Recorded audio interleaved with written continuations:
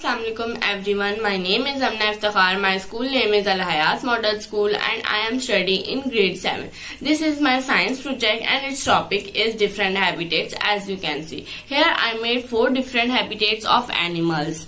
This is a polar habitat and air temperature is very low and covered with snow. Penguins and polar bear are the most common animal living in this habitat.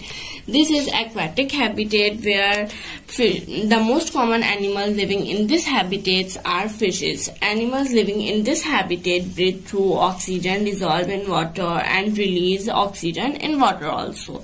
This is a forest habitat where vast variety of animals is found. They are considered as shelter to a number of animals. Here significant number of trees are present and here food chain processes is continuous. This is desert habitat where land is very dry, hot and there is very less rainfall throughout the year. Animals in this habitat are capable without or with little amount of water. Cactus plants are the most common plants living in this habitat and camel is the most common animal living in this habitat.